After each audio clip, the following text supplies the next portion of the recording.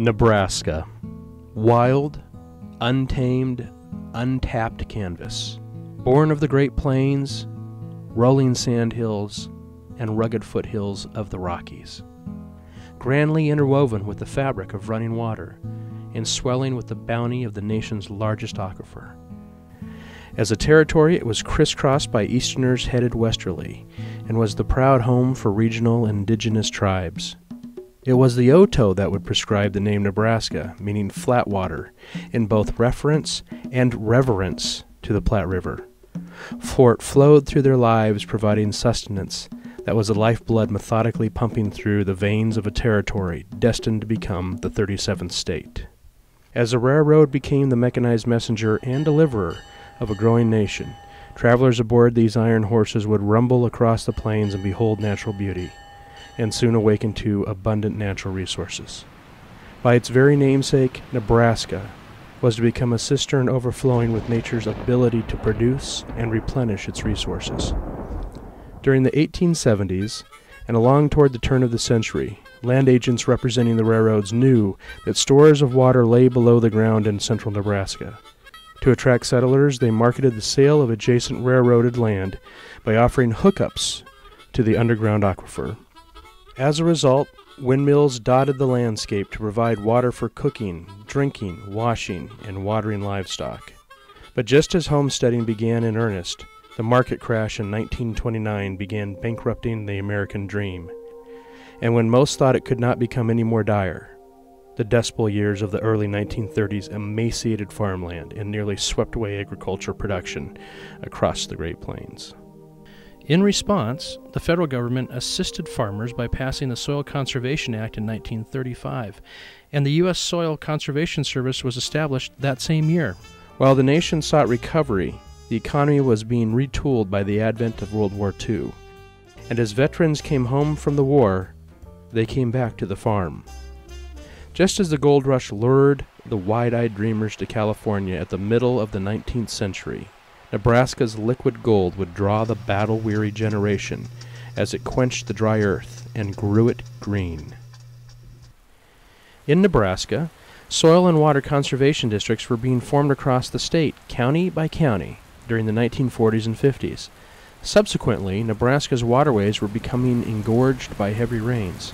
Yet with irony, as the rains were looked upon as a blessing, the reality of flooding would unfortunately become the norm between the 1940s and 1960s. Issues of flood control and soil erosion plagued agricultural and industrial development. And as new technology and well drilling became readily available, the aquifer became more accessible, resulting in a sizable increase of wells drilled and groundwater being pumped at a remarkable rate during the 1960s and 1970s. With unmitigated flooding and soil erosion, coupled with increasingly unregulated irrigation runoff and groundwater depletion, a new direction was needed.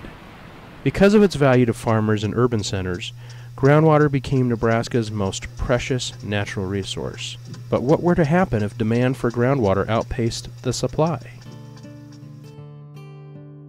In April 1969, 4 Nebraska state senators introduced Legislative Bill 1357 in order to consolidate 154 special purpose districts, including the soil and water conservation districts created in the 1940s and 50s, into a series of natural resources districts based on watershed boundaries.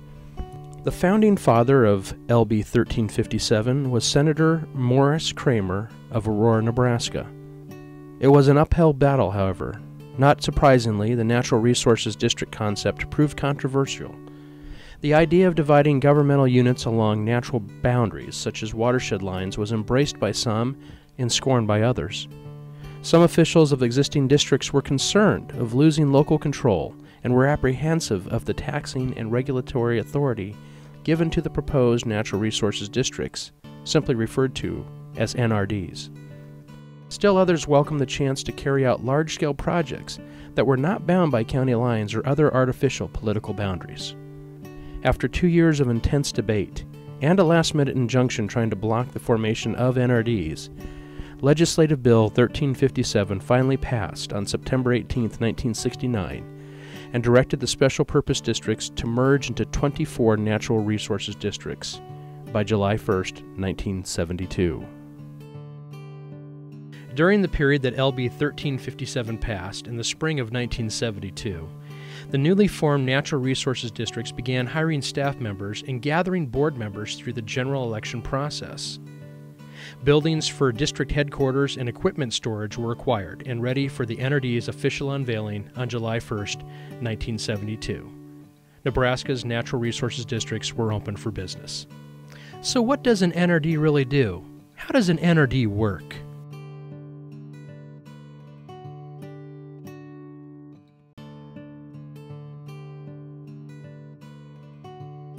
The High Plains Aquifer supplies Nebraska with more groundwater than any other state. Above ground, the state is landscaped with 24,000 miles of rivers and streams. Nebraska's major river basins include the Missouri, Platte, Niobrara, Loup, Republican, Elkhorn, Nemaha, and Blue. Though it is plentiful and usable, Nebraska's water is neither infinite nor immune from serious drought and pollution. Irrigators, cities and villages, industries and wildlife all compete for the resource. Contamination may come from sediment, farm chemicals, urban runoff, and industrial sources. Nebraska's natural resources districts are helping to secure our future through local leadership responsibilities to protect groundwater from overuse and pollution. Each district has a groundwater management plan to protect groundwater. State law has given districts a variety of regulatory tools to deal with contamination, shortages, or other user conflicts. NRDs encourage water stewardship by providing financial assistance to landowners for irrigation water management, well decommissioning, and best management practices to protect water. NRDs are not just water guardians. In some cases, they are suppliers. A number of NRDs operate water systems for rural customers and small communities.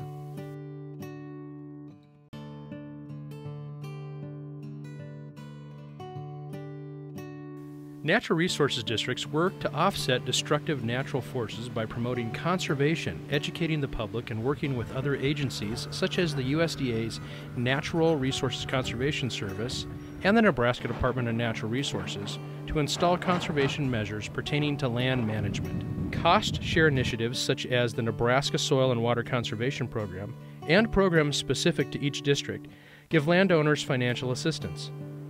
Erosion is controlled by installing terraces, grassed waterways, grade stabilization structures, buffer strips, dams, planning of windbreaks, and improving range management. When soil erosion becomes a threat to neighboring properties, districts have the legal authority to mitigate a solution under Nebraska's Erosion and Sediment Control Act.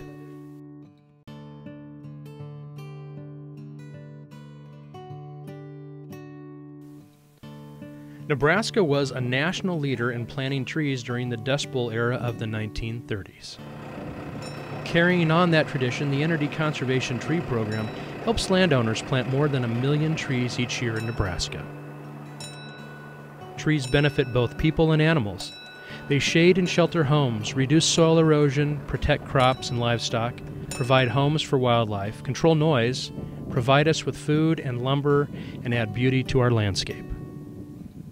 Each year, districts sell trees for conservation use. Districts assist landowners with designing, planting, and installing weed barrier to help in controlling weeds which compete for water. Many districts will share the cost with the landowner as funds are available. The Wild Nebraska and other wildlife programs pay landowners to set aside land for wildlife. Wild Nebraska is a partnership between the NRDs and the Nebraska Game and Parks Commission to help establish habitat for Nebraska's wildlife population.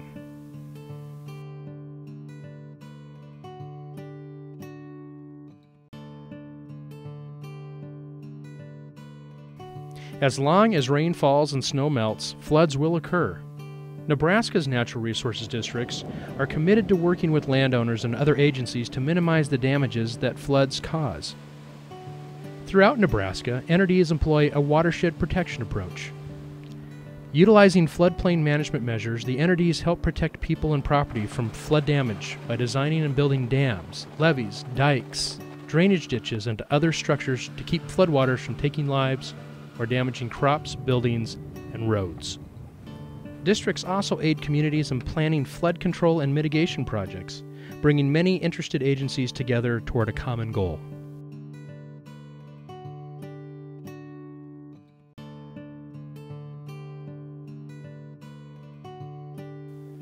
From the sand hills and the loess hills to the pine ridge and the hardwood savannas, Nebraska's grazing lands blanket over half of the state. With proper management, grazing lands can recharge the state's aquifers, help promote water quality, and prevent soil erosion. NRDs encourage stewardship by providing financial assistance for planned grazing systems, including constructing cross-fencing and pipelines for livestock water. Cooperating with the USDA, Natural Resources Conservation Service, and the Nebraska Department of Natural Resources, NRDs sponsor grazing land field tours and other educational programs to promote sustainable conservation practices.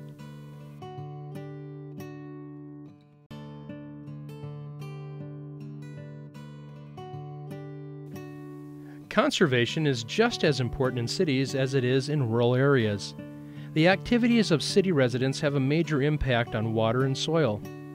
The conservation of farmland to urban uses can greatly increase potential flooding and water pollution problems such as soil sedimentation and pollution from urban runoff. NRDs respond to these needs by focusing resources and programs toward urban concerns and issues. They include urban forestry, urban park development and improvement, wellhead protection, flood control, stream bank stabilization, recreation, and environmental education.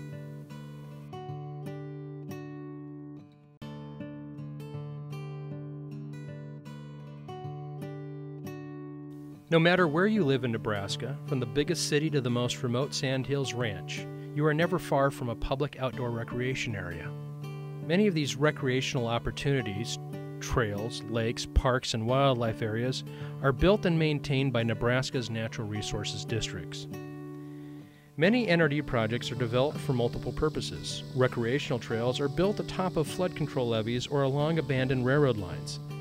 Dams built for flood control purposes often develop into recreational areas.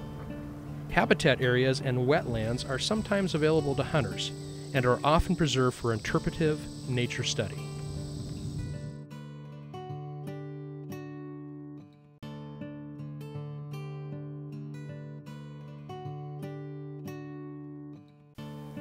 Educating our youth about natural resources and reasons to conserve them may be as important an activity as any carried out by Nebraska's natural resources districts. Nebraska's NRDs are nationally known for their innovative and effective environmental education programs. Each year, thousands of elementary and middle school age students are given hands-on outdoor education experiences through their local NRDs. Water festivals and other resources management field days have proven to be valuable teaching tools.